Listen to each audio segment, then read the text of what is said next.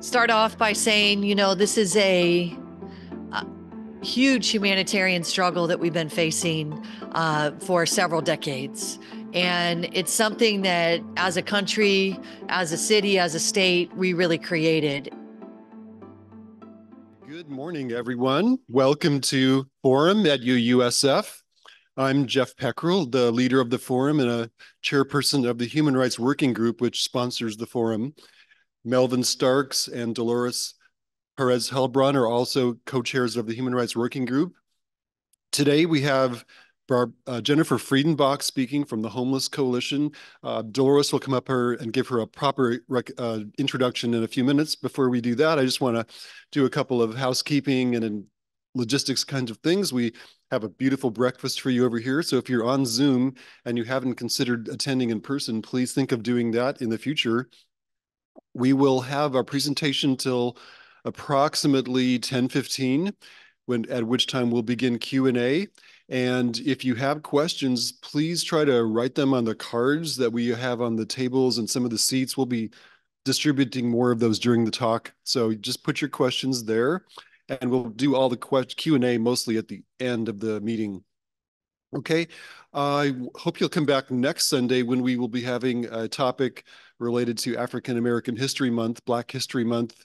Melvin has arranged for a professor from USF, I believe it is, named James Taylor, and he's going to be speaking about the 13th Amendment.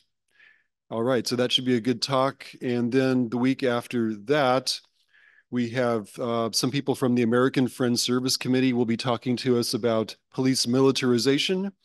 And then the first week of March, we have Fred Glass giving a talk on the history of labor organizing in California, which I think will be a very interesting talk.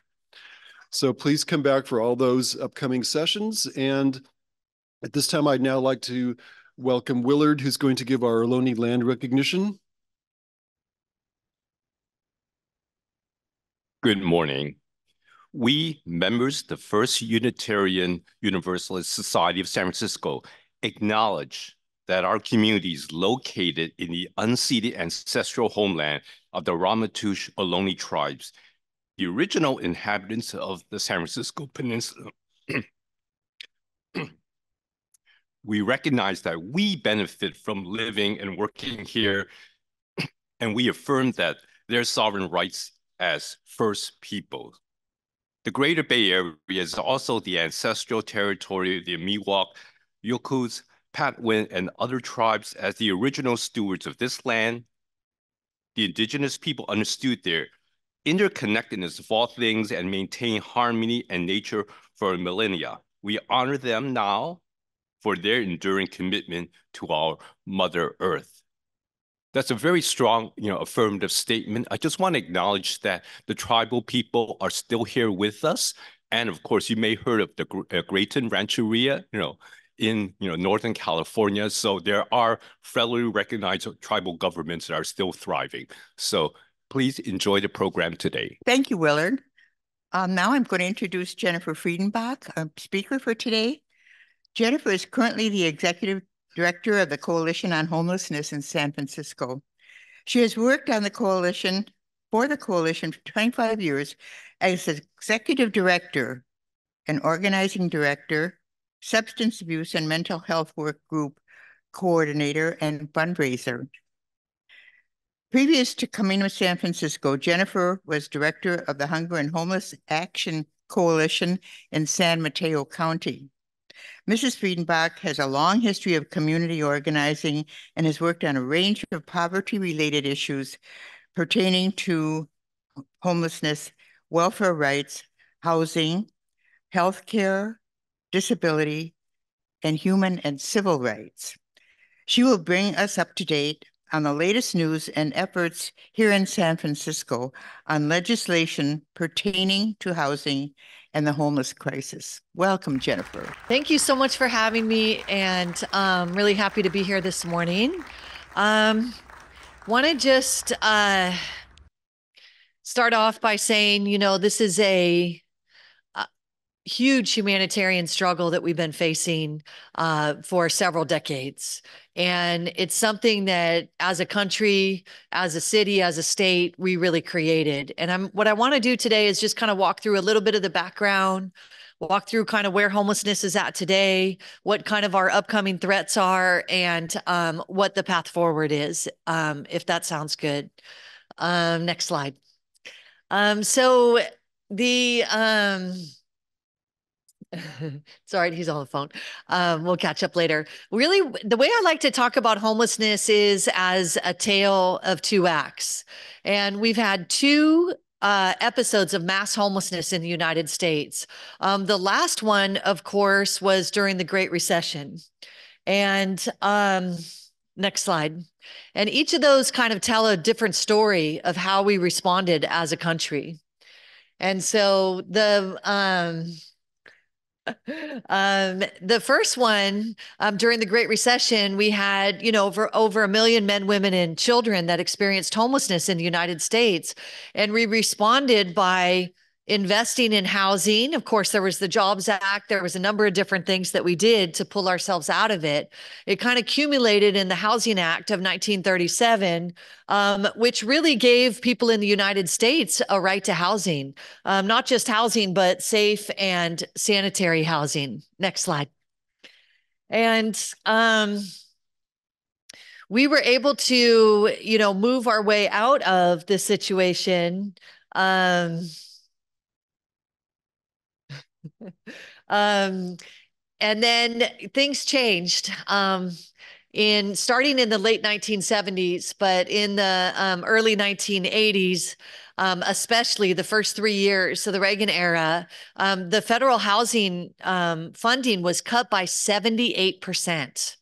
And we completely walked our way out of housing. And in fact, this sort of accumulated in the Housing Act in 1998 that rescinded that previous Housing Act and said that we cannot provide housing for everyone in the United States, or even a majority of its citizens. Next slide. So these are some of the things that we did since then. We really starved public housing. And so we lost, over 250,000 units. We kind of stepped away from repairs. Then we kind of said, okay, now we need private investment to save it. We had all these units mortgaged off. Next slide.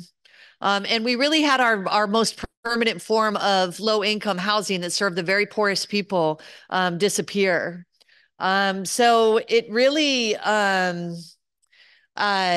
we really had a situation. And when we were tearing down all this housing, we weren't doing one-to-one replacement. We were only replacing it with a smaller number of units, and then the rebuilds. And then a lot of those were higher income. Here in San Francisco, this is a major reason for the huge decrease in our African-American community from 14% to down to today is about 5%. A lot of that, there's also gentrification, rising housing costs, et cetera, all of those as well. But the loss of public housing was a huge piece. Next slide. So what we have today is this huge amount of homelessness in San Francisco, and it really has this ripple effect.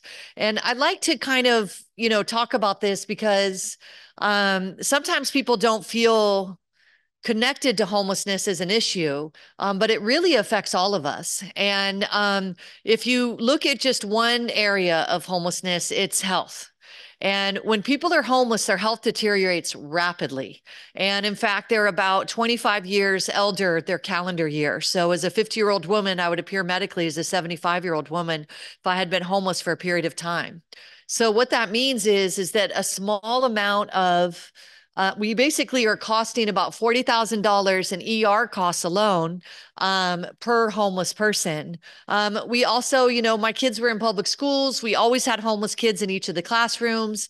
They were in crises, experienced a lot of trauma. That had an impact as well. We have, of course, the loss of human life. We've got this tremendous police response to homelessness that wastes police resources responding to something instead of, and so then the overtime costs soar. We've got the psychiatric crises every month because as people are homeless for longer and longer, their mental health deteriorates. So all these impacts. Next slide. So in San Francisco, I just want to break down the numbers real quick. Next slide, please. We have so we just did our count this year. We don't got the numbers back from them. Hopefully it's down, but we've got about 77,754 homeless people in the point in time count. They estimate about 20,000 homeless people over the course of the year. And it's important to just kind of know who are we talking about here. So most of the 23% of folks were homeless for the first time. 35% lived in San Francisco for more than 10 years. 3/4 came homeless as house San Franciscans. 70%. 60% have report having one or more health conditions. And then I want to talk about mental health and substance use disorder. It's kind of an interesting thing here. Upon entry into homelessness, it's a really small percentage in terms of what causes homelessness. Mental health and substance use really only 12% or only 7% upon entry into homelessness for mental health.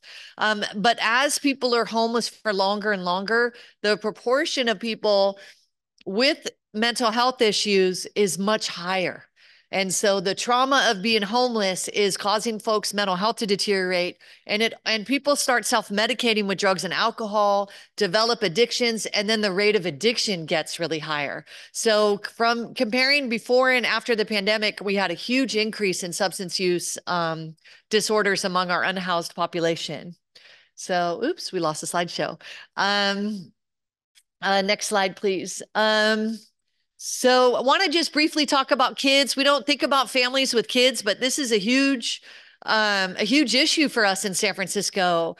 We've got 40% of our kids that are living in below the poverty line in San Francisco are unhoused. We have about 3,000 homeless children in San Francisco. We don't have a classroom that doesn't have at least one homeless child in San Francisco public schools. And it's a really ignored population and a population we really focus on at the Coalition on Homelessness. The majority of our homeless population are African-American in terms of, or people of color. African-Americans are 35%. We had a huge increase during the pandemic of Latinos experience homelessness, 55% increase. So, you know, we saw as people, Latinos being in the service sector, losing their jobs, losing their housing, that was a big impact. About a third of the population identifies LGBTQ. So I really think it's important for us when we think about homelessness, we need to think about it as an intersection of all these different oppressions and injustices that we're facing in San Francisco.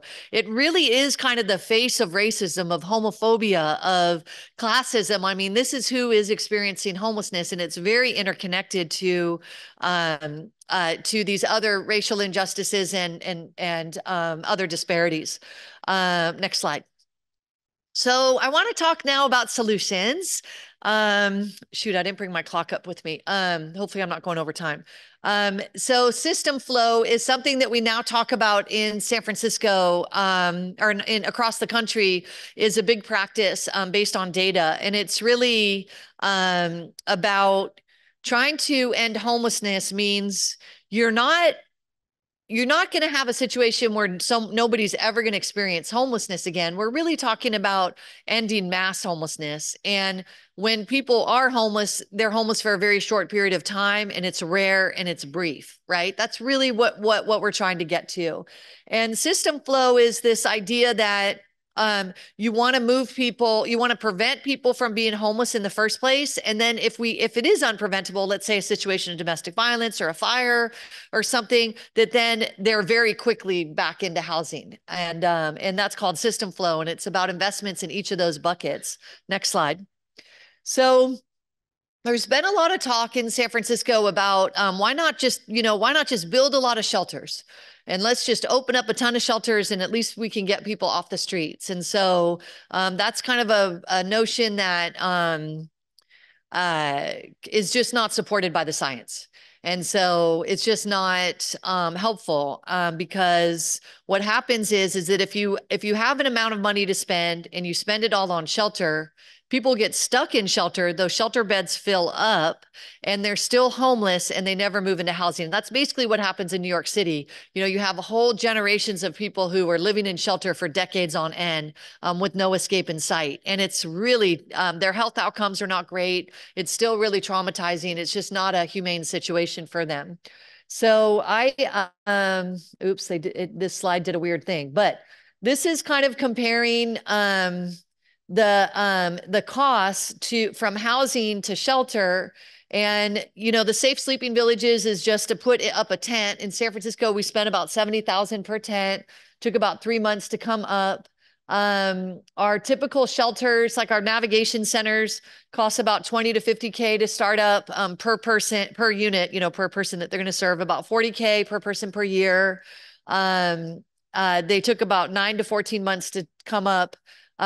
Acquisitions, on the other hand, we were buying hotels and at 400K per unit, and then we're spending 20K per unit to operate. And if you put that out over time, you end up saving a lot more money with housing, or you can do a housing subsidy in the private market for about 40K with support services per household on average, and see people get into housing immediately. So I'd like to bring this up because I'm trying to move people out of this idea that it's faster and cheaper to do shelter. What we want to do is a combination of things. Next slide. So this is kind of where the city money is at right now. So we've got right now, most of the city funding is going to housing, which is a good thing. And then temporary shelter, and then prevention is at 8%. Where we're really kind of falling down as a city is that prevention piece. We are having a lot of people entering homelessness. And so, you know, in the last homeless count, they had for about every 5 people, I mean, for every 1 person they housed, about 5 new people became homeless. I mean, we got to have those interventions in place so that people stay in their homes. So that's sometimes a short-term subsidy or a medium-term subsidy or a long-term subsidy. I'll give a couple examples. So let's say it's a family or a household or a person who does kind of labor jobs. They get injured and they're out of work. Maybe they're undocumented and don't have protections. Or maybe the disability insurance isn't going to cover, it doesn't cover your full wages, and so you don't have enough to pay rent. So that person would need a short-term subsidy to stay inside their housing. And then once their injury is healed, they're back to work and everything's good. Let's say we have an elder who's in a rent control unit whose rent is slowly sliding up above their fixed income on Social Security. That person, you want to have a little subsidy. You can have they call them shallow subsidies, a smaller subsidy to keep them in their home for the rest of their lives. And that's obviously going to be a lot better than them becoming homeless. And then remember those costs of housing people being so high, right? So, and the human toll and all of that. So, so that's really the idea here. I have this little box on the bottom. I'm going to be talking about Prop C in a little bit. But because of the new investments in housing, we've really been able to house a lot more people in San Francisco. Went from 15 to a week before Prop C to about 56 per week now. Next slide. So in 2018, this is a really kind of I mean, it's just such a beautiful story. And I think we talked about it here at the time, but we basically gathered signatures and wrote an initiative to put on the ballot to tax corporate income starting at 50 million, 50 million, about an average of 0.5%. And the money has to go to housing, treatment, prevention, and shelter. And we basically we got it passed, and then we got sued, and it was in the courts for a couple of years. And then we won the lawsuit, and then the money got released. And so basically, this is a breakdown of how the money is spent. And it was about 300 a year. Because of the pandemic and stuff changing, it's now about 250 million a year. Next slide. So this is what, by the end of this fiscal year, if things go the way we are anticipating, these are the numbers of what we've been able to do with Prop C. And so 4,453 permanent housing slots, a 45% increase, 400 more treatment beds, and then a whole bunch of kind of intensive case management services for folks who are out on the streets. A 26% increase in shelter, and then about 4,000 households being prevented from being displaced.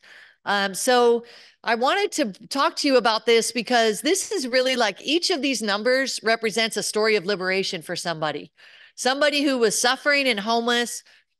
This was done because people got together and did something they'd never done before and just got it together and did it. And so we still have a long way to go. We didn't expect to solve homelessness, but we are the only municipality in the entire West Coast. I think there's one small city, but that saw a decrease in homelessness after the pandemic. And that was, I mean, so many people were losing their housing during the pandemic, even though we had an eviction moratorium, because most of the folks that become homeless are in informal housing. They're not in housing where you have a lease, you're renting, you're paying to a roommate or to a family, I mean, and when you don't pay, you leave, and this is how it works. So this was really amazing. And we're hoping with this next count, we'll see another decrease because of these numbers. But if we don't do a good job on prevention, then we'll, and keeping people in their homes, then we're always going to be kind of like swimming upstream. And so what we wanted to do with this measure is we really wanted to make sure that kids and youth got housing so that in the future, so 25% of the housing has to go to families, and 20% has to go to youth, because right now the system is set up that you have to be homeless for, decades before you get help. And so we're really trying to turn that around and really look at a long view and say, look, if we have some serious investments, we can really overcome this in the long run. Next slide.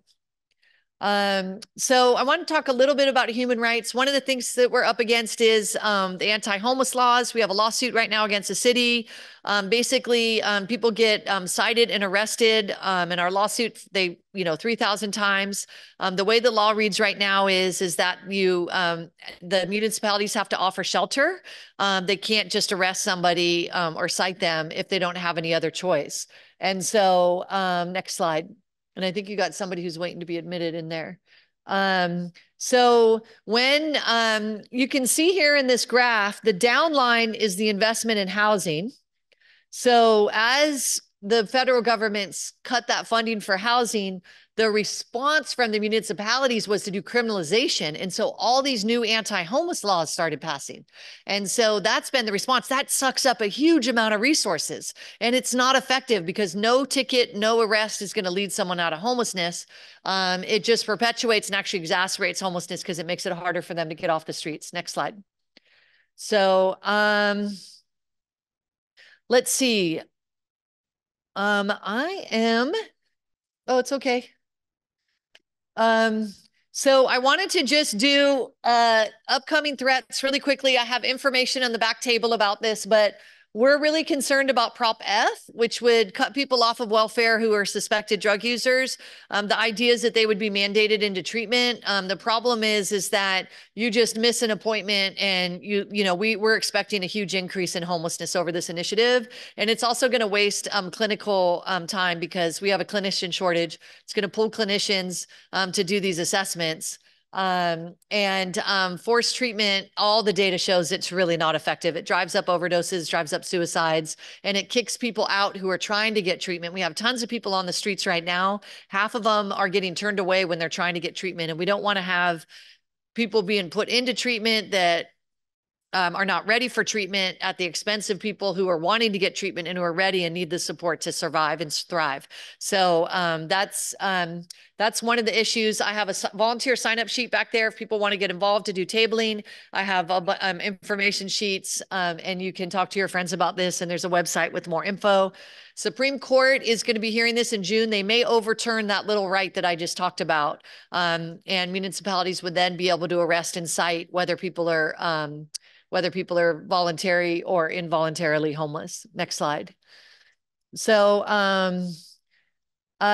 so basically, these are some of the things that we're working on. Sorry, in the PDF translation, this slide got a little messed up, but we're working on a whole bunch of budget campaigns to try to get some more housing subsidies. We're working on Prop C to make sure every dime is used efficiently. The access system is really messed up for housing right now. We're trying to transform that. It's called coordinated entry. We're trying to really make sure that people's behavioral health needs are met. And we really push on this idea of housing post-treatment. One of the things that we found in a study that we did is that a lot of folks are benefiting from treatment, but after treatment end up back on the streets. And we really want to make sure folks are stabilized and stop that revolving door that we're seeing.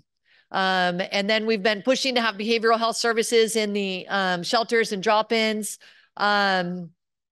The diverse and dignified shelter, we are keep pushing for lots of different kinds of shelter, not just big warehouses.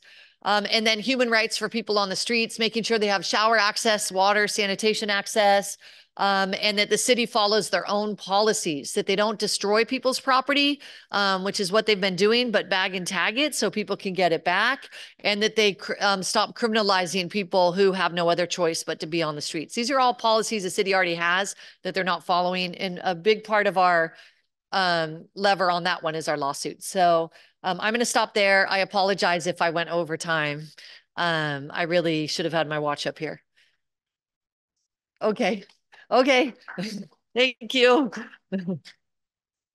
All right. So does anyone have any questions or comments that you want to make? Yeah, go ahead, sir. Big question. One is I keep reading that there are more vacant units than there are people. We do have a microphone, so. Yeah, so he just said, I keep hearing that there's more vacant units than there are homeless people. Yeah, so why can't we get people into those vacant units? And the second related to that is the tax. The tax that was passed on landlords for keeping units vacant. Is that happening? Is that helping? Yeah. Okay. Great question. So when people talk about those vacant units, there's a couple things that are happening there. There is vacancies in our current supportive housing portfolio in San Francisco. Because of that coordinated entry, they basically changed the way homeless people access housing, and they did it in such a way that it's really broken. So we end up with long bouts of vacancies in supportive housing, which is just like makes you want to pull your hair out, because all these people are trying to get housing and then the units are sitting empty because of the bureaucratic bungling that's happening. So we're working on fixing that. But most of the vacant units are in the private market, and it's mostly units that are purchased for people want to kind of like dump their wealth into real estate, and then they keep them empty. And, you know, some of them are foreign investments and stuff like that. And so the idea was for the vacancy tax was to try to address that. They also write off the loss of rental income as a loss on the taxes. So I don't know that it's going to have a magical effect on it, but it at least generates some more revenue. And it's a very difficult thing to address, that the private market vacancies. Yeah, so not the most helpful answer in the world, but. Jennifer, we have some written questions Oh, here. yay, fun. What impact did APEC have on the homeless? On the homeless? Yeah, so we did a bunch of outreach during APEC talking to folks about what was happening. I mean, they kind of walled off a section of the city. And so obviously the people who were in there during that time we're going to move out of there anyway, because it was going to be really difficult to get around. We did, there was some kind of forced displacement type stuff without, they didn't really make space for people. They ended up trying to set aside shelter beds in a shelter that's very popular, run by Dolores Street. So that ended up displacing some folks there. But overall, I think, we have so many festivals and stuff in San Francisco. And so, I mean, unhoused people are used to basically having to move when those things occur, Carnival or Pride or, I mean, all these different big parades we have and stuff like that. So, we actually didn't get a huge amount of complaints from unhoused people, about the festival, but there was a lot of kind of forced moving and threats going on. We'll take your property or we'll cite you if you don't move, kind of thing. But I kind of feel like people would have kind of scooted out of the area anyway because of the situation that was going on and how hard it is to get in and out of that area. So yeah. And then I think there was another one, huh? We have written questions, but we also have a question here in the back. Thank you. I understand that Buena Vista and Horace Mann provide homeless overnight stays in the school. Is that sufficient for homeless families? And is it working well? Can you speak on that? Yeah. So Buena Vista Horseman, so it's basically only for kids who have parents who have kids in Unified. It's kind of a beautiful thing because San Francisco Unified has taken responsibility for like trying to utilizing their facilities and recognizing that they have so many kids that are experiencing homelessness. It is the only shelter right now that is just like you're able to call and stay at. Is it sufficient? I mean, it's a mat on the floor, and it's nighttime only. They are open on the weekends, around the clock, and so it definitely has its deficiencies. That said, there's a lot of turnaways, and they're trying to expand and get back to the level they were pre-pandemic, which the city is telling them no. And they're also short on blankets. They have cots that are broken there that the city's not giving them money to replace. The mats are in really bad shape. Yeah, so I think it is really not being adequately funded by the city. And so that creates even more issues. Yeah. Oh, I mean, it's, we pushed for a long time to have our emergency shelter, the other emergency shelter we had, which was at First Friendship Baptist Church. We really wanted that moved, and we ended up getting it moved to Oasis, which is right down the street from here.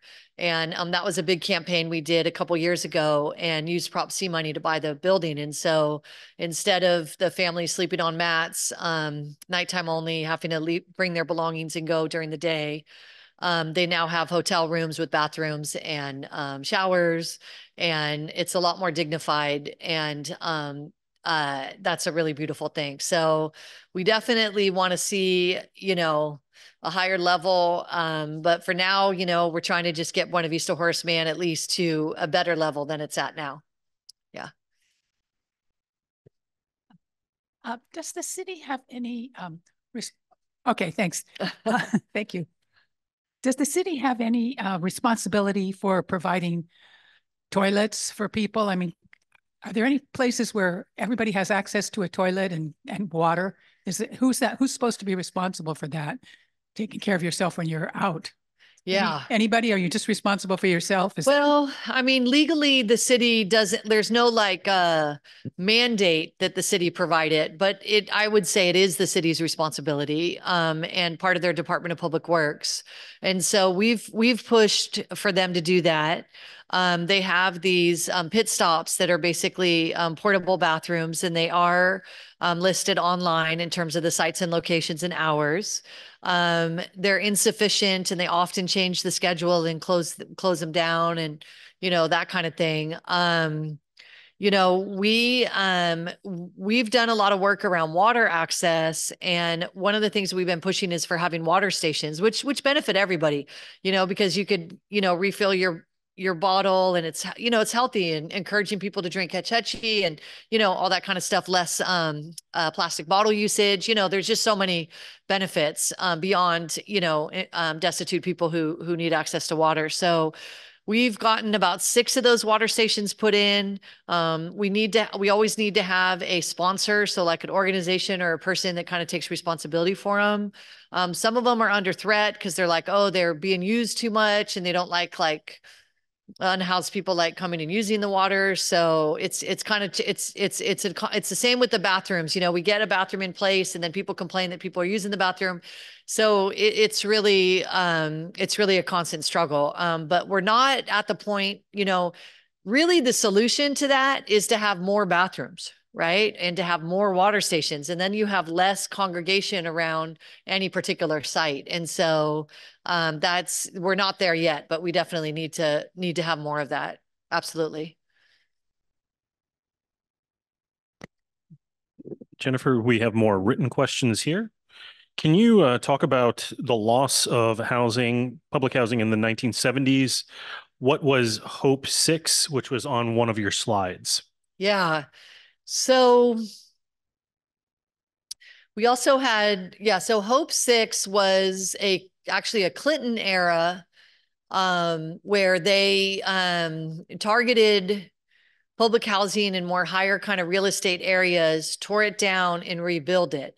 And, one of the things is this whole idea around kind of ghettoization and, having public housing, no access to banks, schools, et cetera. But the funny thing is that Hope 6 targeted the areas that you did have access to all of that. And they were in like the more higher real estate areas. And they tore down the housing and then rebuilt them with fewer units. And then of those units, only some of them were extremely low income, and they did mixed income. And so that was responsible for a loss of the over 250,000 units there. So thinking about San Francisco, the public housing in North Beach, the public housing in the housing at Bernal Dwellings on Cesar Chavez, the public housing in on Harrison and Cesar Chavez. They used to call them Army Street projects back in the day. And then the some of the housing in well, we used to call it OC, but in the Western Addition in Lower Haight area. And so those were all Hope 6 projects where they previously were towers. They tear down the towers and then rebuild. So, there was a way to do it right. In San Francisco, we did have a huge resistance and called for one-to-one replacement. And so we weren't 100% successful in that organizing, but we did a lot better than a lot of other municipalities. In other areas, it just completely wiped out their public housing stock. But because San Francisco, there was more of a struggle involved, it wasn't quite as bad as it was in other areas. And eventually we were able to get them to do a much more one-to-one replacement. And then San Francisco did Hope SF on the big housing developments at Potrero Hill, Alice Griffith, Bayview Hunters Point, and Sunnydale. And those are all being rebuilt, but those are being done in a way that it is one-to-one replacement. But it has slowed down, and which is beautiful because those housing were in really bad shape, and the electrical upgrades and everything. So that's a good thing. However, the downside of it is that we really haven't been able to use that housing stock in a long time because they've had to set aside vacancies for the units that are being torn down to move other people into. So it's really slowed down public housing as a solution to homelessness in San Francisco. Once that's done, though, we're going to be able to have hopefully a lot more people being able to move in. So hopefully that answered your question. Yeah. Can you say what percentage of homeless in San Francisco came from outside the state? Is this a magnet city for homeless? And if so, is there a solution? Yeah. So great questions, everyone. Okay, so 70% of unhoused people in San Francisco became homeless as a resident of San Francisco. So that leaves 30%. Very few of those came from out of state. I can't remember the exact percentage, but most of them are, I think 20 of that 30 or more are surrounding Bay Area, and most of the rest are inside California.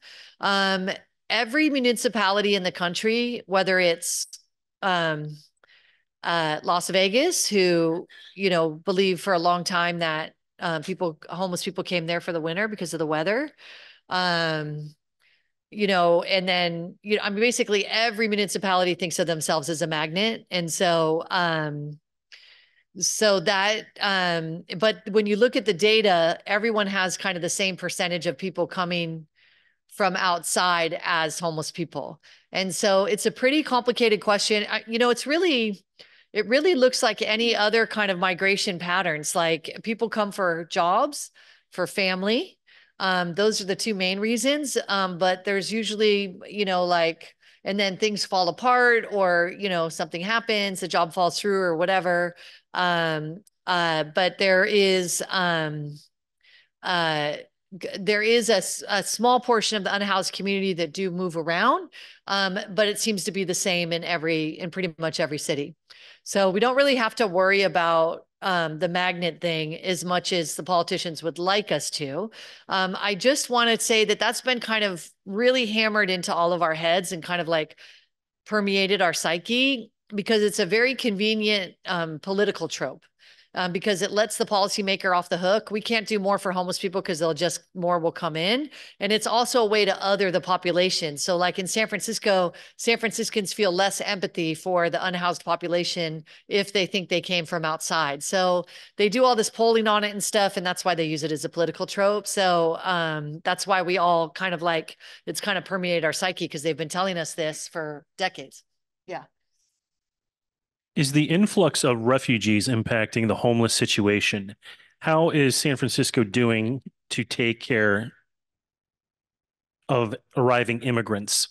Yeah, it has not been as large as we thought it was going to be. But there is an increased, there definitely is mostly households with kids that we're seeing in our shelter system seeking shelter. I don't know the exact numbers, but I think it's maybe one every few days kind of a situation. Yeah. Who or what has replaced Lavame providing shower trucks for homeless people? Yeah. Ooh, yeah. Very, very sad. So there's the Department of Public Works does do some shower trucks. We don't really have a replacement, I would say, for the most part, though. There is, there's the places where people can still get showers. They can get them at Cap Street, in the Mission 165 Cap, and they can get them at YAM in the Tenderloin, and then Mother Brown's in the Bayview. There's not a ton of shower options for folks, so we're definitely feeling that loss. Seems the population was happy seeing investment in homelessness if someone else, businesses, pays for it. Is this because people feel that subsidizing someone else is basically unfair to people who struggle to keep their own housing? Well, I don't know, but I would say that the reason that we structured the proposal, the Prop C, the way we did is that we really wanted it to be a classic kind of tax the rich, house the poor. And locally, we can't do income tax, so we're left with the corporate tax. So that's why we decided to do the rich corporation thing. And it is true that if people aren't paying for it themselves, I think, part of that has to do with maybe their bottom line. Some of that has to do with, we have a very anti-tax culture. People don't like paying taxes. So there's a lot to it, but that is the way we structured Prop C that way, because, and I think, for us, there was previously a sales tax measure on the ballot. And that failed, and that was supposed to go to homeless people. That was put on by Mark Farrell, I believe, and London Breed. We didn't really love that because it's a regressive tax, and it means that actually the poorest people pay a larger portion of their income. And so we really like progressive taxes because it's just more fair. And so people who can afford to pay should pay more. And so we don't really love the whole sales tax thing because of that. So, but there's very limited options for taxation for local, for like a city of San Francisco. Yeah.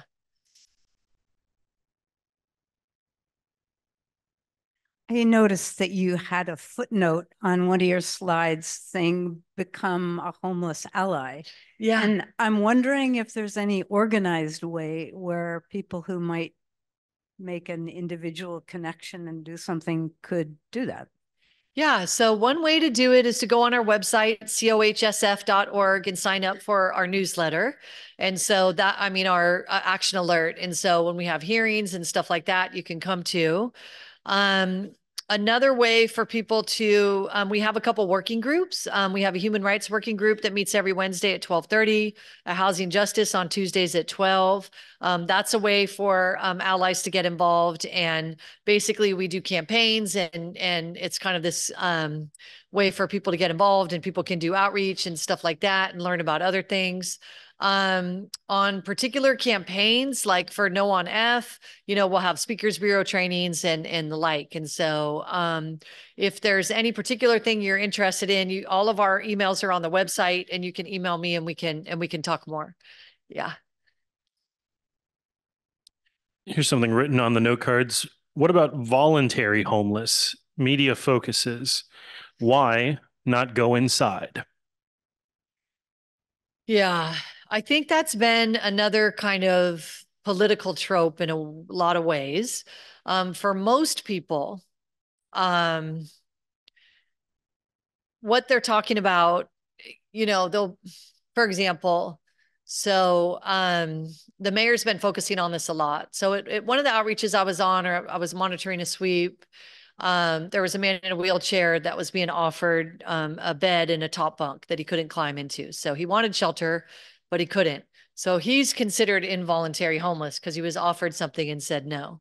And so another man I talked to had been raped in shelter before, could not do a congregate shelter, but that was more than willing to go into a private room. But because he just can't sleep in congregate shelter, it brings up too much, triggers his PTSD. So there's all those kind of situations. There's a whole bunch of reasons why people aren't going to go into shelter, but would be more than willing to go into housing. There is a situation where people have been homeless for a really long time, that they don't really trust that any real housing is going to come forward. They maybe were in housing and had a bad experience and stuff like that. And we do as a system need to work with them more closely. It's a pretty rare situation. Historically, it's coming a little bit more common. And when I say a little bit, like a couple more people, but for the most part, if you have the appropriate match for somebody, then they go inside. And that's really the more typical thing. And sometimes, people kind of use that as sort of a defense, like, oh, I want to be out here because, but then when you start digging down and, oh, do you have choices? Do you have somewhere else you could be? Actually, the reality is they don't have any other choices, and it's really not a voluntary situation. So I'd be pretty dubious whenever I hear policymakers talk about that. One other thing, Mayor Breed keeps putting out press releases about the sweeps and saying X percentage of people refuse shelter. Those numbers come from whenever they do a sweep operation. If they have 3 shelter beds and there's 10 people, the refusal of shelter is the difference between how many people they had shelter for and how many people were in the encampment. So they'll always say then in that situation, 7 people refuse shelter. So the numbers are very falsified in that way. It's very frustrating. Yeah. So yeah.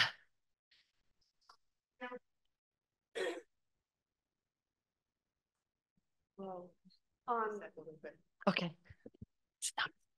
So I have a few questions. What is your observation of small homes and how that has worked, and whether that might be helpful for many, many people. I mean, there are so many levels of this. There's short-term, planning, and then long-term, and it looks to me very much as if it's a city problem, period. I mean, it doesn't, HUD is not going to help at all. And the federal government appears to not, just be totally deadlocked. And so small homes, city problem, what happens when the Supreme Court comes in and says that we can sweep? And then I'm really interested in you and how you got into this. I really am.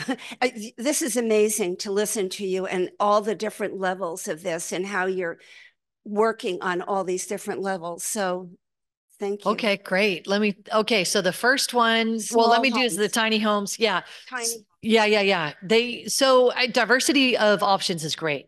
I mean, tiny homes take up a lot of land. So,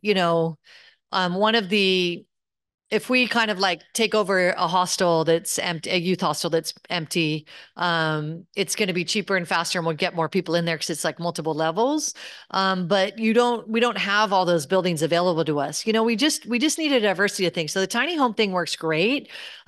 We like them better when there's when you're really developing community and you have a residence council and they're deciding the rules and they're kind of taking responsibility for the space, and you have and we find that in those models, it works really well around the country. And it's great because it's a closed door, you have privacy, we see it as a temporary solution, not as a permanent solution, because it's shared bathrooms and no cooking facilities. And so we really, but if you could stay there for a longer period of time, and people getting stabilized and even staying in a tiny home for a couple years, but we don't see it. We see permanent housing really should have kitchens and bathrooms and showers, right? But we see it as a great option, as an interim option for folks.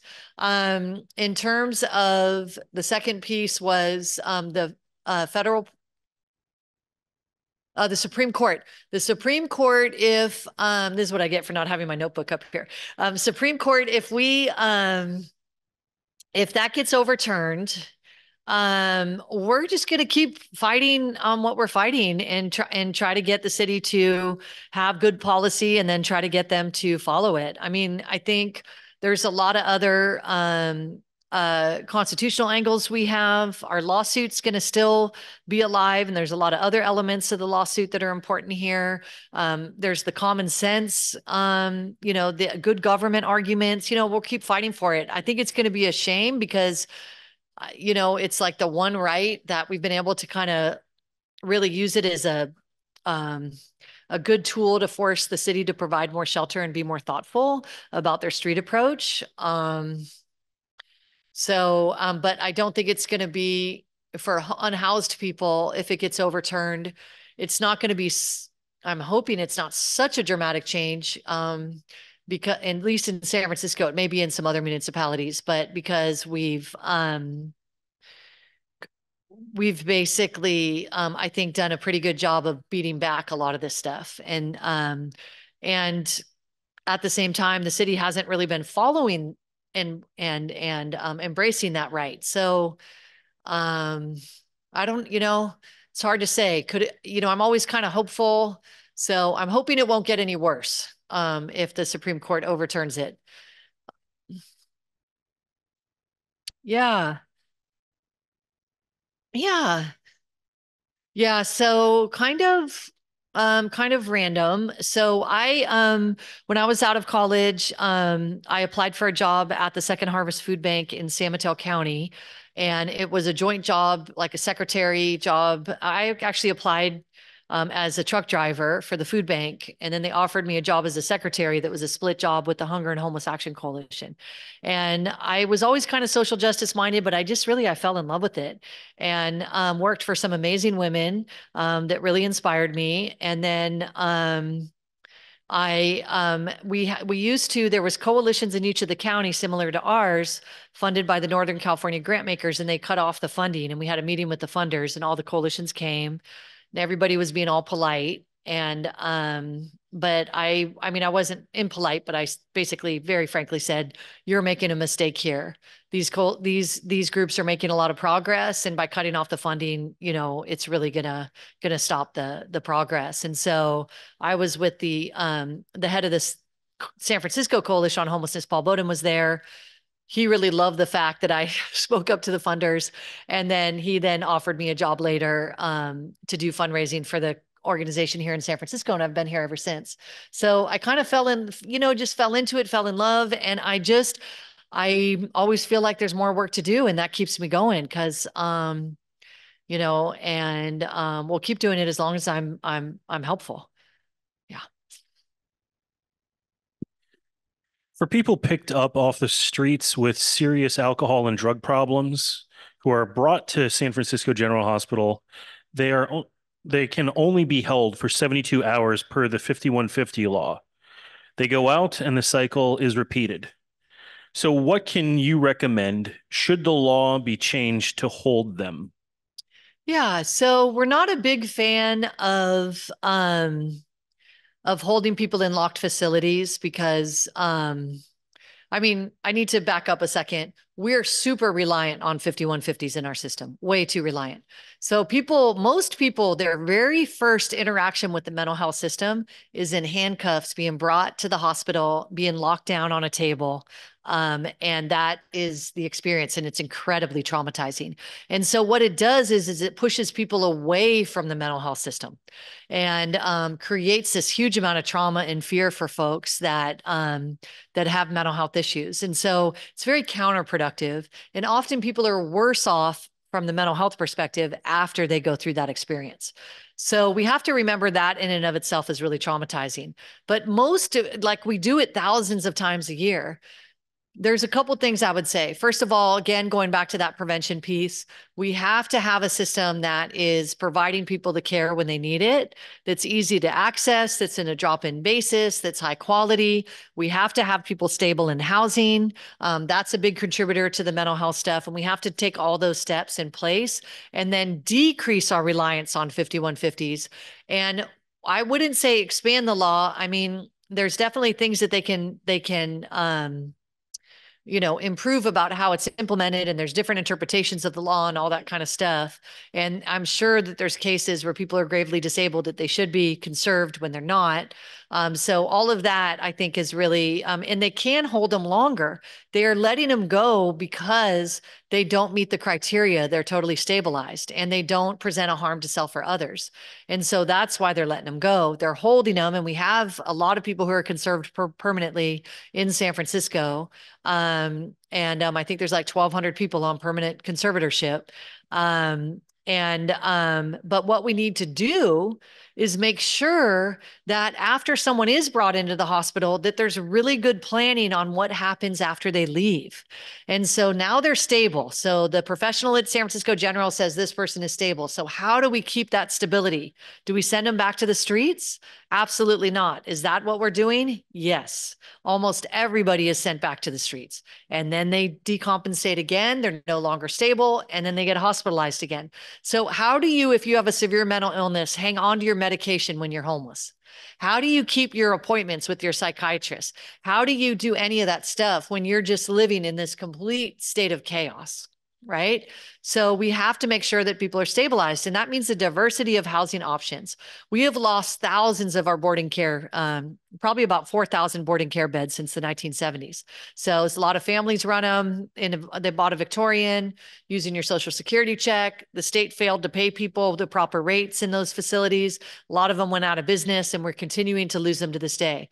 We can transform that boarding care model to have something that is really great for folks with severe mental illnesses, where you're developing community, you've got food included, and we do a nice job with it. And that's one option.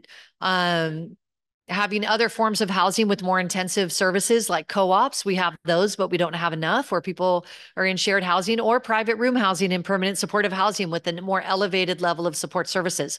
There are solutions. We know what works. We don't have to rely on taking away people's individual liberties and locking them up forever.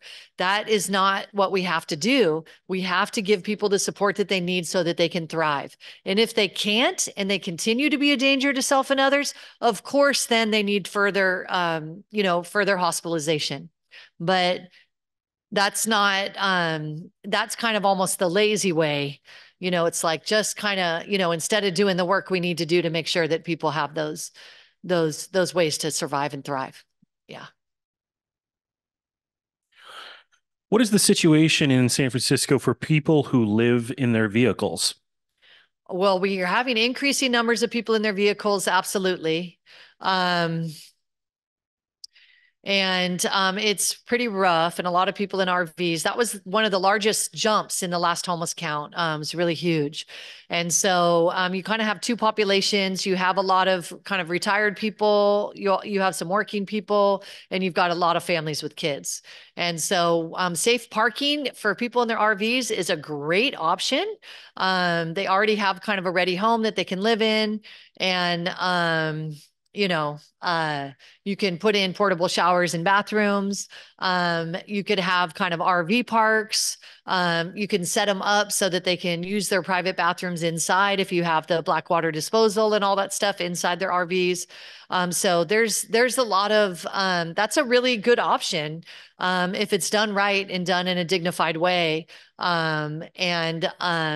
have one parking site. We're trying to get one more, and we'll keep trying to get those. And that's actually, even like, speaking of tiny homes, that's kind of that's also sort of like a modular housing type situation, right? With the RVs. And we had all those trailers donated from the state. Yeah. And people loved them. And you can do such cool little, designs inside and stuff. So it's definitely a good option, but it's not easy for folks who are out on the streets. It's really rough because they're getting their towed, they're having to move. They don't have the access to the sanitation, and it's not a good situation at all. Does San Francisco have a ballot measure? Is it ballot Proposition 1 that we're voting on? Proposition 1 is a statewide ballot.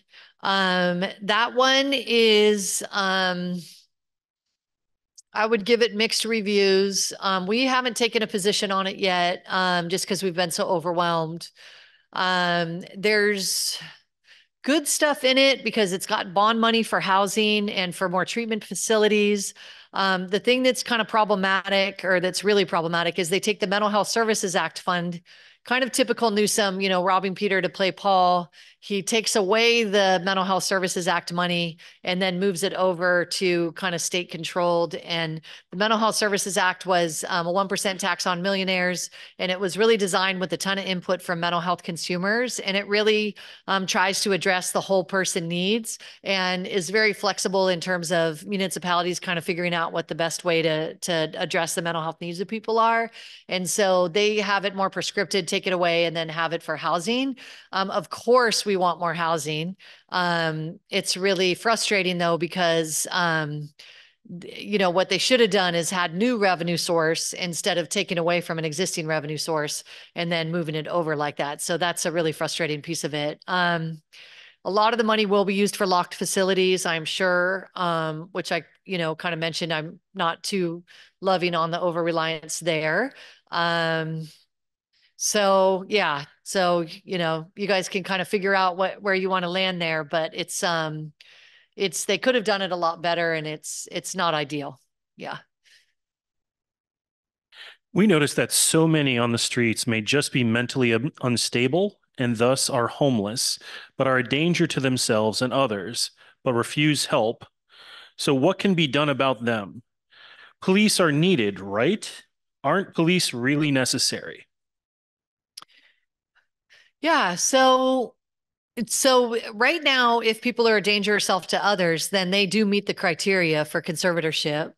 So as I mentioned, then they can be brought into the hospital. And then if they're stabilized on medication, they're not going to hold them if they're stable and they're doing fine and they're able to care for themselves.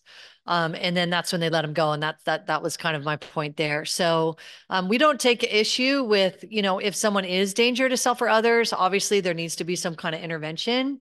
Do police need to be the ones that are intervening? Not always. You can have a paramedic do that job. You can have, we've got the skirt team that has a paramedic along with a peer. So there's, one of the issues with police is that we've kind of had the police department basically taking care of everything, like all these different socioeconomic issues that then that's when you end up with slow response times, with huge overtime bills, with all this kind of stuff, because there's a lot of situations that police handle that they don't need to be responding to. They don't need to be responding to wellness calls. They don't need to respond to homeless calls. Psychiatric crises, you could have other professionals responding. It doesn't have to be police. Of course, if there's a weapon involved or something like that, then we're talking about a different situation. But there's just on the homeless calls alone, there's about 90,000 a year that the police respond to. So, that have no weapons, no criminal activity, nothing, just the very presence of homeless people. So a lot of these things we're using police for that we don't need to. Police are very expensive. They're $250,000 a pop. They're highly trained in weapons. They're not trained in social services. And so they're often an inappropriate response, and it's not a good government response to have police handling everything, because they're supposed to be a specialty, entity that's responding to particular situations. And so, yeah. This is kind of more of a comment, and I think you've already addressed it, but I want to honor asking every question from Zoom. So they said, but more affordable housing is needed than shelters. Homeless people want their own affordable housing with their own bathrooms and kitchens, and tiny homes and RV trailers and shelters should be temporarily. Sorry, that's exactly how it was written. Yeah, temporary. Exactly. That's having tiny homes is a temporary stay.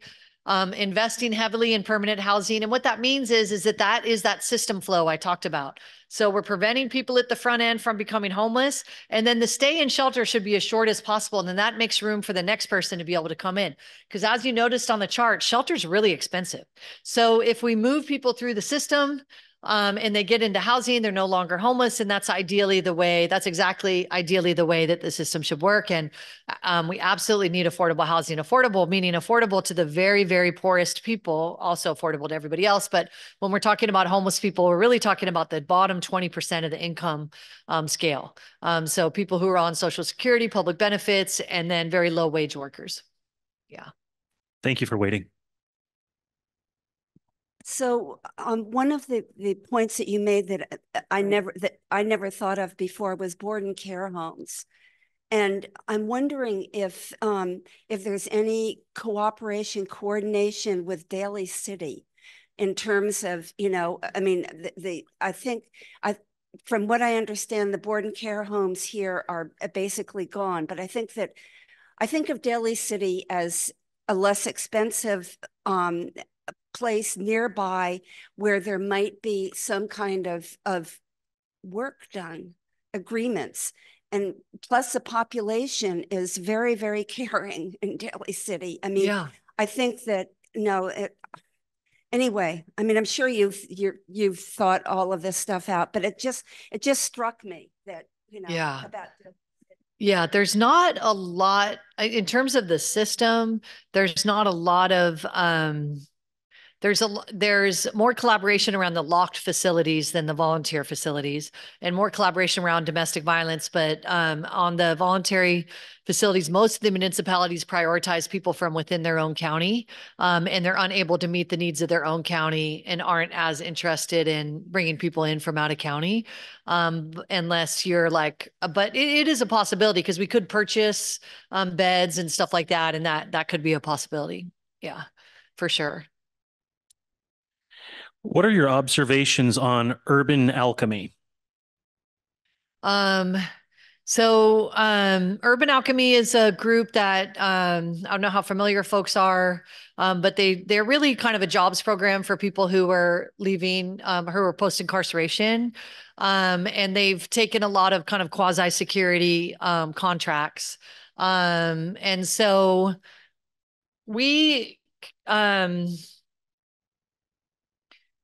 we have a lot of admiration for the jobs part of stuff, but we have a lot of critiques around them not having adequate training and not having a really strong ethical guidelines. And so a lot of the Urban Alchemy kind of engage in policing where they're moving people away from public space and not supporting them in terms of getting them connected to services. And so, yeah, so that's basically our feelings on them.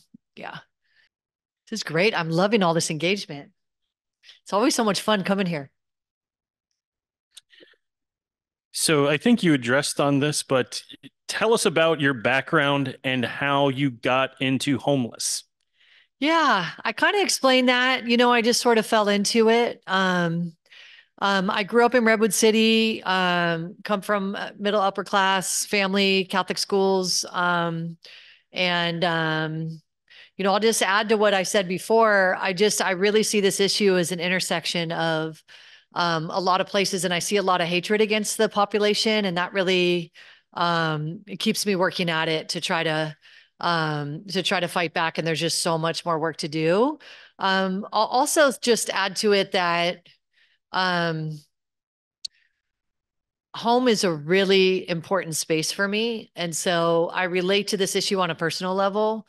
And, having kids and seeing how they just let go once they're home and having that stability and what it means. And so thinking about a lot of our folks not having that and just how troubling that is another piece of what draws me to the work. Yeah. Thank you. Thank you so much, Jennifer. Speaking for the Human Rights Working Group, we really applaud your work and thank you for it and the dedication you have made to this issue. Yeah.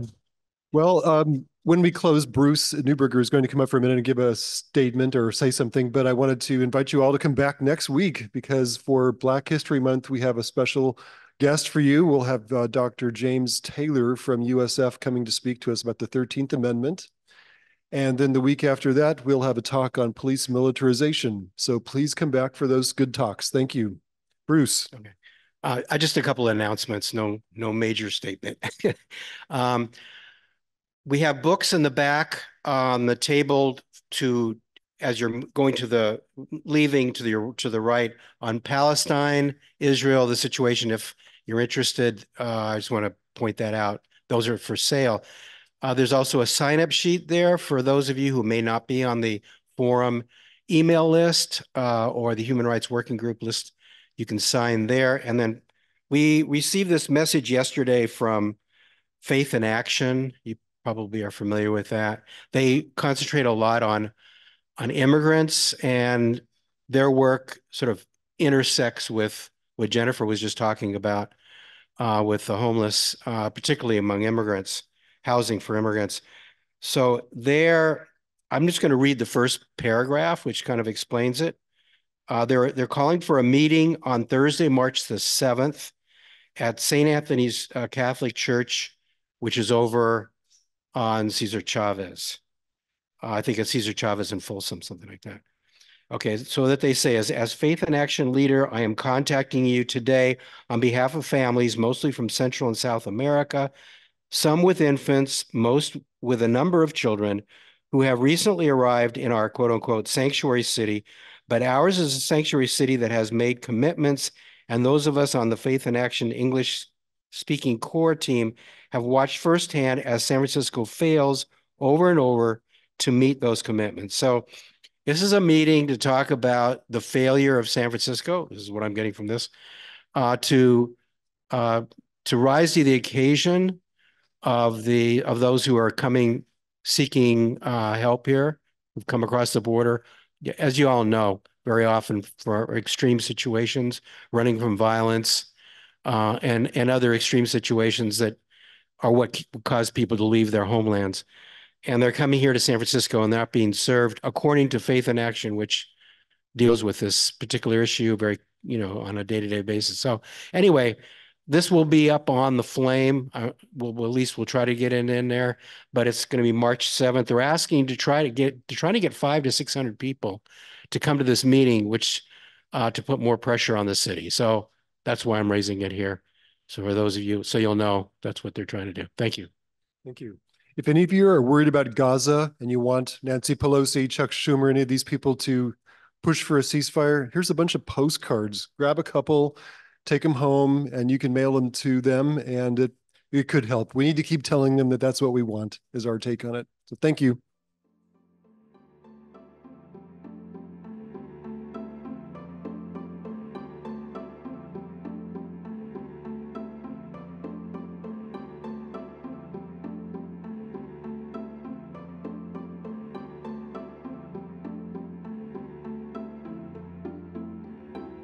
Start off by saying, this is a huge humanitarian struggle that we've been facing for several decades. And it's something that as a country, as a city, as a state, we really created.